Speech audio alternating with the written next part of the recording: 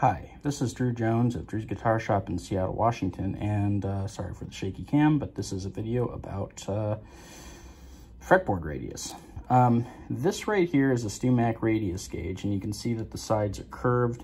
These sides are curved to different radius, I guess, for different fretboards. So you got a 14-inch radius, a 20-inch, a 16-inch, and a 15-inch. Now, 20-inch is normally the kind of flattest you see on modern instruments. But you see that when we drop this radius gauge on here, that there's a gap in the middle, meaning that the radius of this particular fretboard is flatter than this flattest radius that I have. And so we need to figure out how we're going to set the radius of the strings, and we need to make a tool for that. So basically my solution is that I have a lot of this basswood scrap, whatever. And I have this pencil that I flattened on one side. And basically what I do is I hold this piece of wood up here, and I go ahead and I draw a line on it with the pencil laying right on the fret.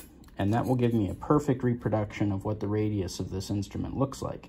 And as you can see, that's pretty flat, but it's not totally flat. And I'm gonna go ahead and show you the tool that I use to actually make this tool here. So this here is a spindle sander, and basically what this is a, it's a spindle that has sandpaper on it, and it kind of goes up and down and it spins, and it enables me to cut curved things into other things. And so I'm going to basically use this and carefully go right up to that line and try to reproduce this radius using this tool. And then I'm going to show you how it works.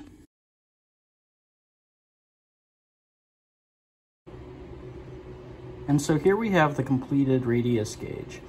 If you follow the camera around here and you drop it onto this fretboard, you can see that there is no light coming through.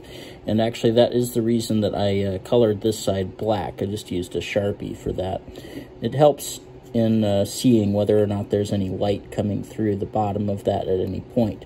If it's coming up on the sides, it of course means that the radius is too shallow for the radius gauge. Or rather, the radius gauge is too shallow for the radius of the fretboard. And if there's light coming through the middle, it means that the radius gauge is too steep for the radius of the fretboard. So that's how we tell whether or not we're matching up here. Now, what we're going to use this for is setting the individual height of these strings when we go to do the setup. So we're going to first set the outside two to the height that we want, with the neck where it's supposed to be, with the nut where it's supposed to be, and with the pickups where it's supposed to be.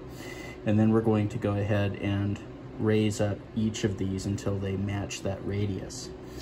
And that's going to give us a radius under the strings that matches the radius of the fretboard here as closely as we can get. And that's going to make sure that the playing is consistent from the smaller strings up to the thicker strings. And the strings will still have enough room to move and do their thing. So that's how you make a custom radius gauge if you need to, is you just use the guitar and a piece of scrap wood and a flat pencil.